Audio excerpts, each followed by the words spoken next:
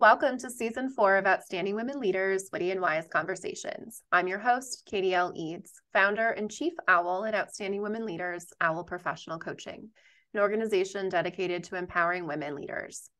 Owl is on a mission to host 100 million witty and wise conversations that disrupt the way leaders think and inspire you to disrupt business as usual in your brain. Disruption begins with a set of rules to guide our conversation today. Rule number 1, nobody gets to be wrong. Rule number 2, nobody gets to be right. Rule number 3, everybody gets to be vulnerable. And my favorite rule number 4, everything is included. If your child walks in, your phone dings, the dog barks, it's in the podcast.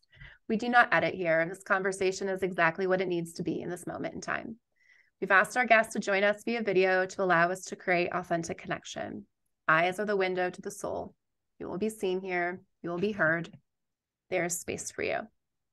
When this conversation comes to a close, I will ask our guests 3 questions. If you've tuned in before, you know what they are. If you haven't, you don't want to miss them. But enough about me. Today, I'm excited to welcome outstanding women leader, Christina Flach, a makeup artist, CEO, and founder of Pretty Girl Makeup. Her celebrity clientele includes Condeleeza Rice. We need to know about her. Hilary Swank. She's all right, whatever. Whole host of people. Melissa McCarthy. I'd like to think I want to know if I'm funnier than her by the time this conversation is done. Rita Moreno, Renee Zellweger, Tyler Florence, and more. She has worked with high-end brands such as Gucci and Louis Vuitton, has been featured in campaigns for Macy's, Neiman Marcus, Saks Fifth Avenue, and Bloomingdales, and has been featured in magazines including Vogue, Time, People, and Elle. In addition, Christina also writes articles about the best tips, tricks, and hacks in makeup, and is featured as a beauty expert on California Live on NBC. If you head over to our bonus episode, you'll hear all the tricks she gave me for my makeup, and if you've met me, you know I need them because I don't really wear it. Christina is also a devoted single mother of 4, philanthropist, actively raising funds and awareness for sepsis. And she also started the Beau Friedman Outdoor Classroom at the Edna McGuire School in Mill Valley, California, raising money for the Baby Beau and Ken Flach Educational Funds at the Northern Lights School in Oakland, California.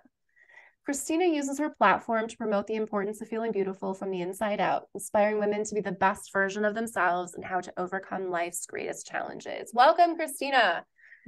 Hi, how are you today? Good. I hope I got the names pronounced correctly. I'd love to start by opening, perfect, good, to talk about philanthropy and the work that you're doing. I am a former CEO of a nonprofit. I did a lot of philanthropy work when I owned my CrossFit gym. Tell me everything about how you got involved in raising funds and awareness for sepsis.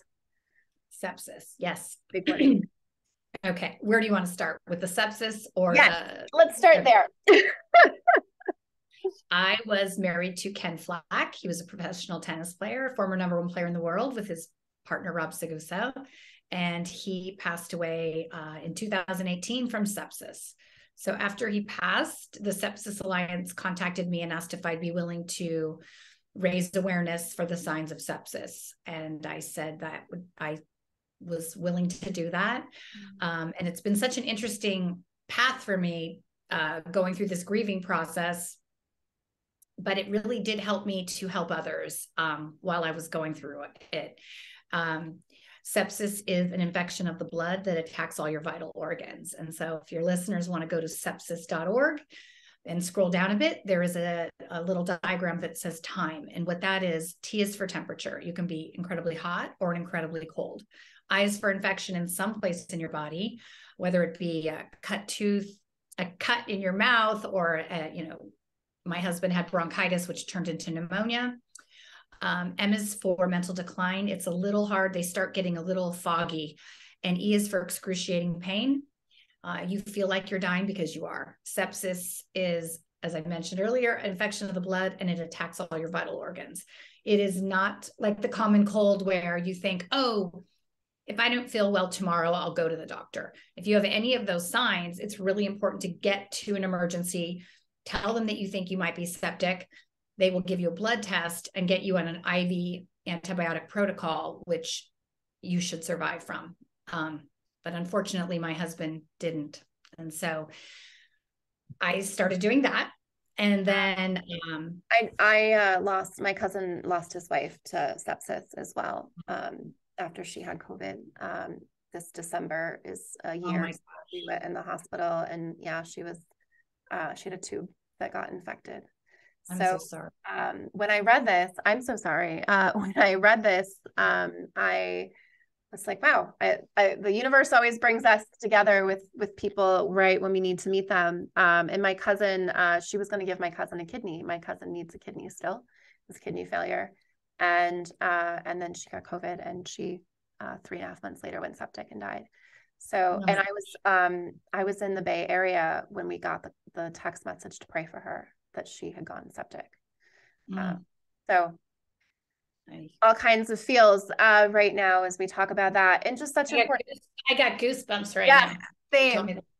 So just such important work that you're doing in the world, and more. You're doing other philanthropic things as well. Yeah. So my son Beau passed away. It'll be 16 years this Christmas Day, from SIDS. And Beau was a twin, and his twin Ben is now a 6'2" teenager that plays golf competitively. But before they had passed, I had started doing at the Northern Lights School in Oakland, California. I started doing a teddy bear tea because my kids have always done a teddy bear tea during the holidays. And I thought every child should have that experience of having tea and sugar cookies and gingerbread and decorating them and decorating a teddy bear. So I got a bunch of my girlfriends together, and I bought all these teddy bears for the kids, and we brought buttons and ribbon and did all these, brought all these supplies over, and the kids had hot chocolate, ate cookies, decorated the gingerbread, and they decorated their teddy bears. And so we started that. And then once Beau passed, I didn't want him to be forgotten. So I decided to start the Baby Beau Fund and raise money for underprivileged children to go to private school. So we did that.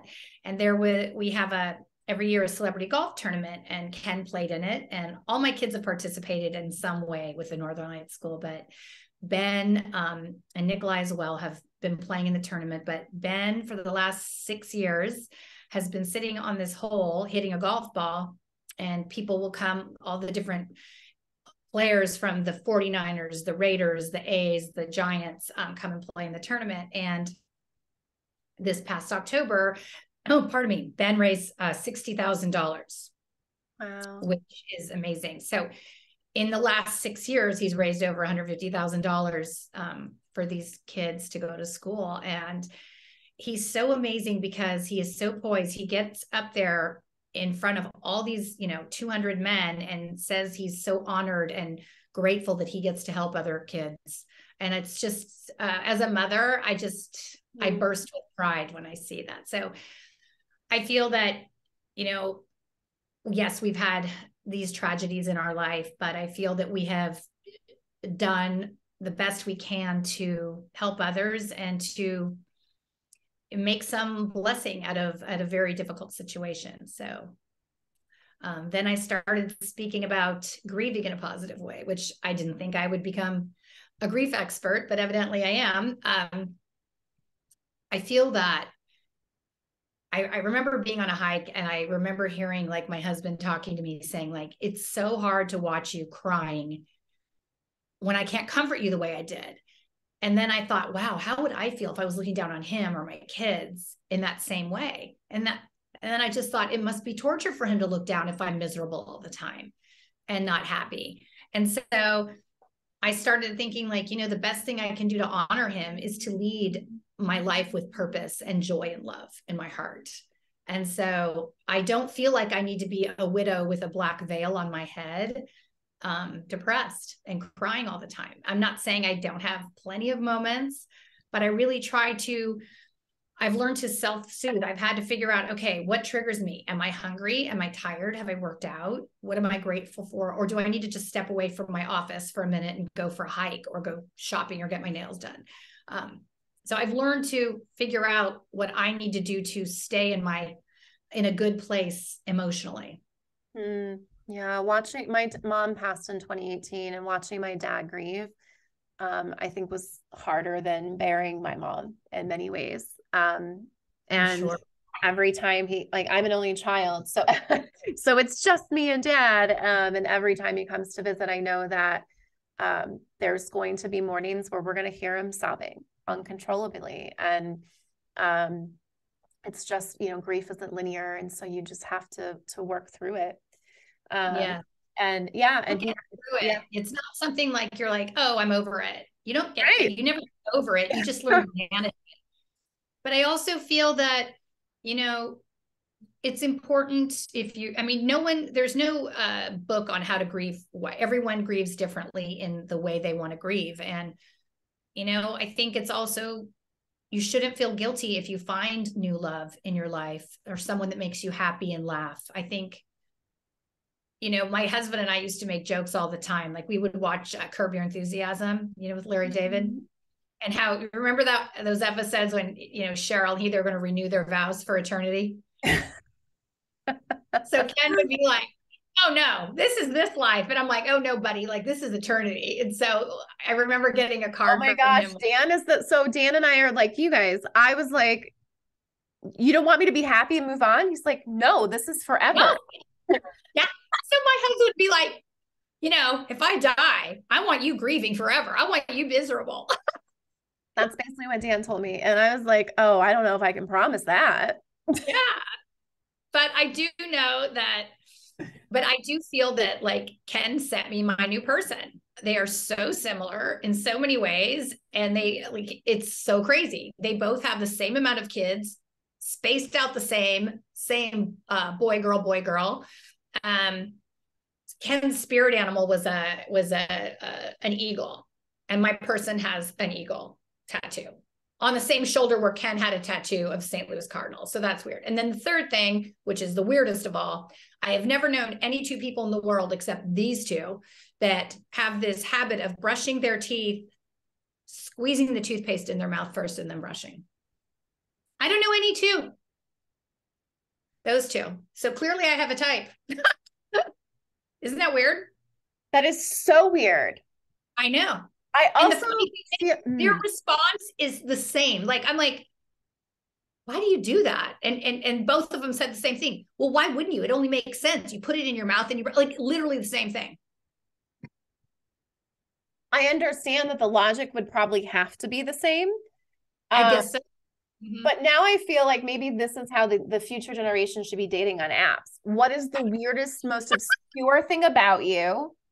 And put on there, like, looking for someone that knows the proper way to squeeze toothpaste in their mouth. That is. They don't think it's weird. That's the thing. They think their whole family do it. Is it a family thing? Because that's how you learn to brush your teeth. No, I think both of them, that was their own little invention. They think they're very clever. I don't know. Their brain operates in the same world that you squeeze toothpaste in your mouth while brushing your teeth. Yeah. Really interesting. Mm-hmm. Dan, I know there's no words. You have no words because I know I don't either. Sometimes I'm just like, I can't do it. They haven't converted me. Neither of them have converted me into doing what they do. What an incredible story, and just a beyond the makeup, so much to learn from you and to share. Thank you so much for going deep. I don't know if I didn't expect that. I was excited to learn about celebrity gossip, and you're over here sharing. Oh, actually, yeah. I also used to fundraise for poor children to go to private school. So I love all the synergies. That was my last job before COVID. And then, my last job before I was like, all right, it's time to be a business owner again. I decided in January of 2020, it was time to be a business owner again. COVID's been fine. It's coaching and COVID are fine. So in addition to being a philanthropist, a woman who's raised amazing children, who's had to bury a child and a husband, you've also managed to build a pretty amazing empire. Pretty Girl Makeup. You have your own makeup line. Yes, I don't know if it's an empire, but it's a company. And thank you for that. I mean, I feel like it's an empire. You don't need to have do we have to have subjects in an empire? It's an empire of one, maybe. Perhaps. You know what? You have to, put that out there. It's an empire. If you want it to be one, I guess you have to say it. To be one. People can see you on as a beauty expert on NBC, and you created a makeup. Tell us about your makeup. How does one like mad scientist create makeup? And yeah, and how do I get, how do I buy it? What do I, all the things. Okay. So I started my company because I was a mother running around, and I was constantly in a battle between my water bottle and my lip gloss. Ooh. I couldn't find one that would just stay on in between drinking the water. It would dry out. So I just couldn't find one that I liked. So I found a beauty chemist, and it's a very interesting process. You go through the formulation of the texture, and then you go to the color. So it took a lot longer than I expected. It was over a year.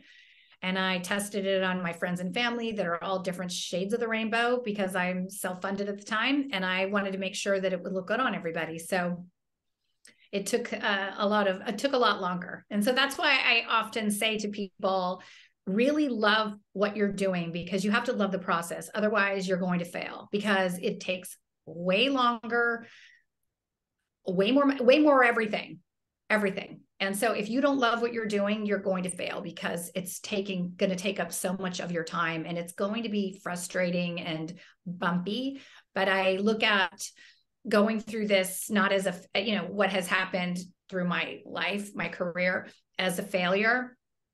I look at them as learning lessons. So I'm never afraid to try something new, because like, even when I just started this new thing with NBC, I like being back here. Like, even this is like pushing it, right? But my friend Berlin Fisher, who was, the beauty expert before, and now he's one of the hosts, he's like, hey girl, you need to get comfortable with being uncomfortable. So that's kind of my new thing, is learn to be comfortable with being uncomfortable. It's okay. You'll survive.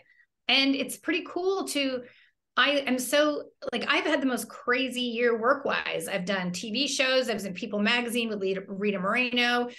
I did TV show with Florence. I did one I've done so much. I've been on covers of magazines this year, interesting magazines. Like, I've written articles for a bunch of magazines. Like, I cannot even believe the year I've had professionally. It's like probably the best. I can't even imagine topping it, but I'm going to try next year. But I love that.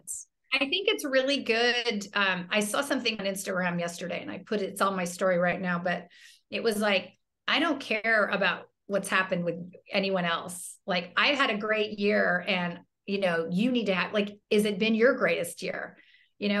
Just because I just think it's so great. You should really feel proud and take a minute to think about the year you've had. Did you like it? Did you not? What was the highlight? What was the worst? And kind of evaluate your year and set new goals for the coming year. I think it's a really important thing to do. And if you've had some successes, love them for a minute. You don't have to just go, oh, well, that happened. Well, like, you can sit with it for a minute and feel like really proud of what you've done this coming year. I have a new daughter, actually. I got a new daughter this year. My daughter, Jasmine. I met her on a photo shoot. She's from China, and this is me being the proud mom. My daughter works for Apple. Love that. And she is also an actress and a model. And I was asking her, like, so, your family's here, and where are they? And she's like, no, my family isn't here. I'm an only child. I was raised in China. I came here to study university, and I sought asylum. My parents work for the government. I can never go back. They'll put me in jail forever. I'm like, what about your parents? She's like, I don't know. I probably won't ever see them again. And I'm like, you're kidding me. I'm like, I'll be your mom. And she's like, will you? I'm like, yeah. Like, everyone needs some family. So this is our first Christmas with my daughter, Jasmine. And I'm like, so proud to be her mom. And my kids, like, it's so weird. She is so meant to be my kid, because she golfs. My boys golf. My daughter Rose golfs. She rides horses. She works. Her living, the way she lives, her routine is just like mine. She has her corporate job. She has her creative job. I don't know. She just fits. Like, I'm like, I wasn't even supposed to be on this shoot this day. I just happened to be. And my other daughter was assisting me. And my daughter goes, why are you on the shoot? I'm like, I don't know. Now I know, because I got my new daughter. And so it's pretty cool. So I've had a big year. Yeah. So tell us more about this big year. And also, what do we need to know about Condeleeza Rice and all of your, because yes. Condeleeza Rice was so interesting. It was for Time Magazine. She is a professor down at Stanford. So I went down there. Funny enough, she had no assistant, no handlers, and she's a big golfer too. She's obsessed with it. And her golf coach and my daughter's golf, they have the same golf coach. And I love that powerful women don't need handlers, by the way. The men would have had handlers. Yeah, I love an assistant or someone. I don't know. No, she was great. She is much more beautiful in person. Time Magazine, their lighting is very harsh. So the image of Condeleeza is she's much more beautiful in person. She's lovely, very down to earth, very nice. Adore. She was great. She was great. Okay. How about Renee Zellweger? She uses my lip gloss. My girlfriend, Kari Hagar, Sammy Hagar's wife, was at a concert and she handed her a bunch of my lip gloss. And then I got this lovely handwritten note from her saying, thank you for the lip gloss. And she loved it and she was using it. So that was pretty cool. Amazing. Now, on the bonus episode that people should definitely tune into to hear all about makeup tips for me, etc., you thought I was hilarious. Am I more funny than Melissa McCarthy? You're up there. I'm up there. So I have done some stand-up comedy in New York. The East Village loved me. Lower East Side did not. And I like to think that I'm hysterical. So good to know I'm up there. I like to think we're funny. Well, that's fair. I like to think that people laugh, though, whenever I say that I'm funny. I'm hosting an event tomorrow. There's for Film City, or not hosting, I'm the MC, rather. So I'm just trying out some jokes today, see how they're going. How am I doing? I think you're going to be brilliant. I have total fantastic. All right. Last celebrity I want to ask you about, because I don't know a lot of celebrities. I want to know about Hilary Swank. She was probably my most challenging client. She was late. Her skin was very, it wasn't at its best. And, but that is one, it was featured, my makeup was featured of her in Us magazine with a before and after.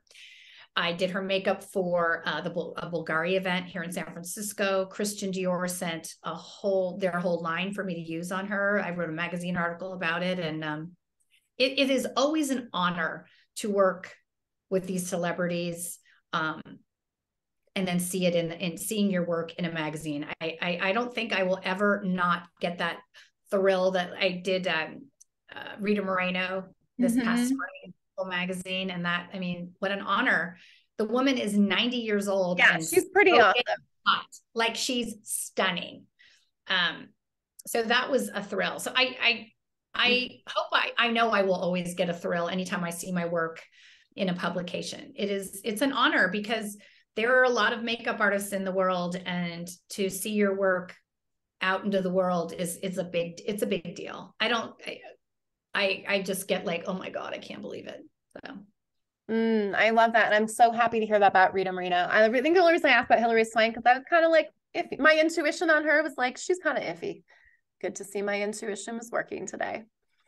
As we wrap up, before I ask you the 3 questions, what else do we need to know about Pretty Girl Makeup? Where can we find it? Where can we find you? If you live in the Bay Area, like, can someone just book you as a makeup artist? How does it all work? You can go to ChristinaFlach.com and send me an email or request, and then we'll see if it works within my calendar. I have 3 agents. I'm with 4 artists, and so they book me up. So it just depends. Hopefully it'll work, but I try to be flexible.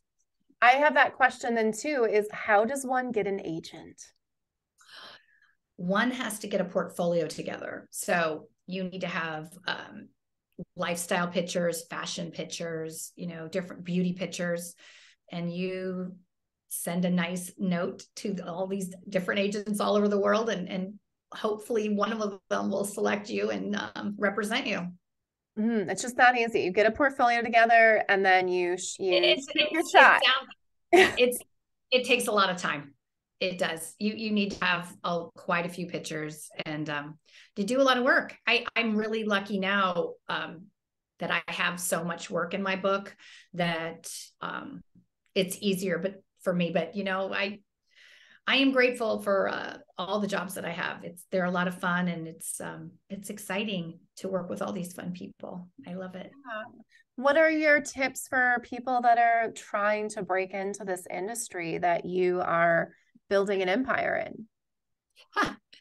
Well, if you want to be a makeup artist, I would probably start, work on your friends and family, get a makeup kit together and use it just for your clients. It's not for your personal use. Things have to be like stellar clean. You have to have really great brushes. Your makeup has to be really clean and new all the time.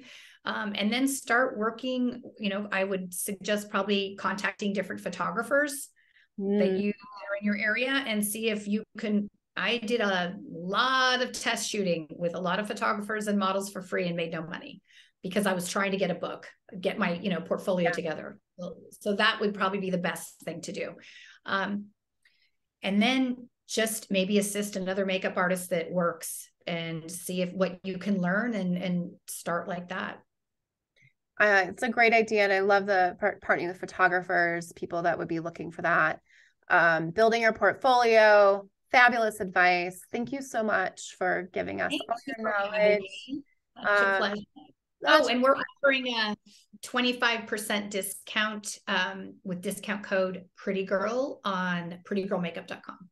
Yes, prettygirlmakeup.com for the lip gloss, which I did check out, and it's got really good ingredients. We talked earlier about nutrition, so this is not some crappy synthetic ingredients. It's all organic. Is that the word we use? It's natural. It's not organic. Natural. That's the word I was looking for. Thank you. It's natural lip gloss. See, I did go to the website. I just had a moment before we went on. So check it out. And last thing is 3 questions before we go. Question number 1, what is your superpower? Oh, what a good question. I think my superpower is that I know how to love really super big.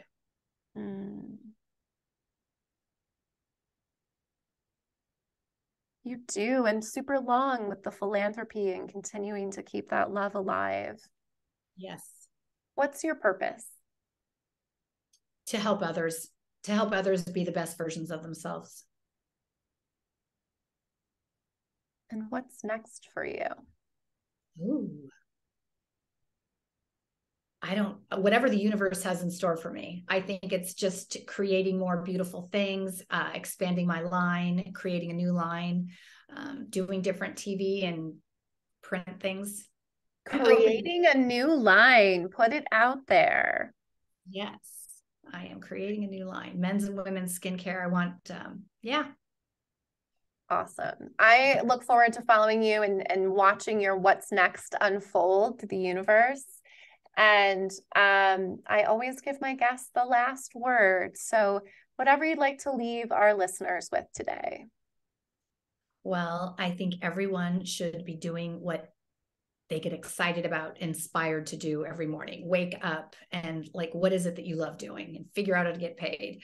And don't be stuck. I would just tell people, don't feel like you don't love where you live. You don't like your relationship. You don't like your job, all this stuff. Change it. No one is going to change it but you. Make steps towards change. I think it's super important as a mother that my kids see me in healthy, happy situations, whether it be my work, my relationship, where I live, because they've seen me go through things that aren't so fantastic all the time. But the only failure is not trying to me. So I think just try. And if there's a bump, don't feel like it's a failure. It's just a learning lesson. And Florence taught me that.